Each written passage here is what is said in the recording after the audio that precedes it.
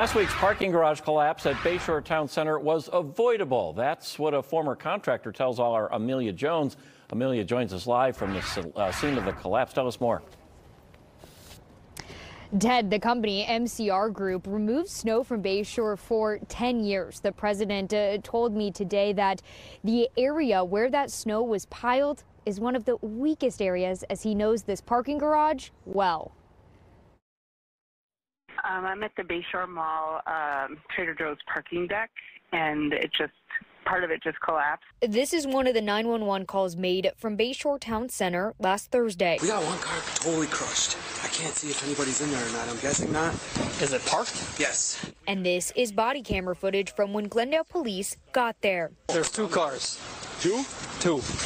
We can't see into either, and there's a piece of concrete hanging over the top of them. No one was hurt.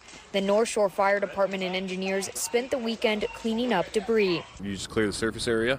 Only difference is parking lots have a lot more space to put it and less risk. Jesse Hoffman is president of MCR Group. The company removed snow from Bayshore for 10 years. Typically, we would pile to this end of this structure, all along the wall, because we have to dump it off every night and haul it out of there. It can't stay there long. Fox 6 found articles written by engineers and contractors that say do not pile snow on top levels of parking garages. My best guess is just based on previous haul outs that was probably somewhere 100 to 120 tons worth of weight sitting in that structure. MCR Group's contract with Bayshore ended in January 2021 when they lost the bid to Winter Services LLC, Bayshore's current snow removal company.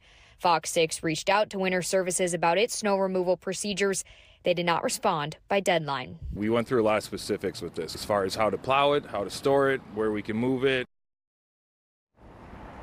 Fox 6 contacted Bayshore for their comments, but we haven't heard back. In terms of getting cars out of the second level of the parking garage, a temporary ramp is up. The mayor of Glendale told Fox 6 that they hope to get all of the cars on the second level back to their owners by the end of the week. Live in Glendale, Amelia Jones, Fox 6 News.